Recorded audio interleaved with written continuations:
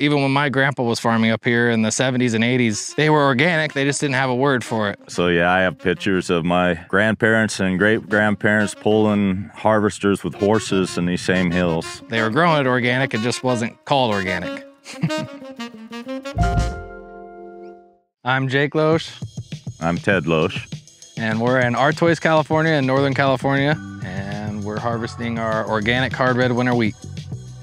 Well, normal day, I usually get up, feed the animals, check the sheep, get up here, usually right after sunup. Then we blow off the combines, grease them, lube them, check oil, do all the maintenance on the combines. Depends on the weather. Sometimes you get damp mornings. You gotta wait till it's dry enough where it'll thrash out good. So sometimes you might not be able to start thrashing till 9 or 10, but usually on hot weather, you can go 7 or 8. Really hot weather, if it gets like 110 or so, we'll shut down during the heat just because of fire danger. So we just each run a harvester, then one person has to get off and go unload the bank out when it's full. And we usually don't stop for lunch. We just work straight through. Always in a hurry, it seems like. You get up, oh, I gotta get going. You run out the door and you don't even make a lunch. Sometimes you are too lazy to do that, so.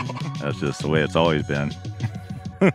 We do a summer follow program, which in March, April, depending on the weather and how wet and how dry it is. So we'll go through a first pass through. So a field that's just cattle feed and rangeland, we'll go out there and stubble disc and disc under all the green grass. We might turn around and disc it right again with a light disc or a cultivator, depending on what it was like.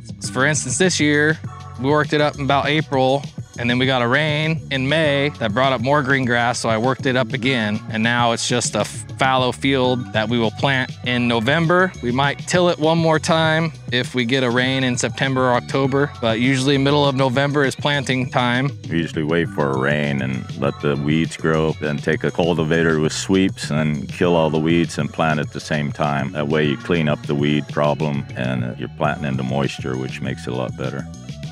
So November's our plant time, and then again, depending on how the year goes, normally by the first week or second week of June, we can start harvest. And we also use disc, and that way you keep all the dry grass and stuff on top, which cuts down on erosion. If you keep some mulch on top, and it keeps the ground from eroding, so that helps with the erosion problem.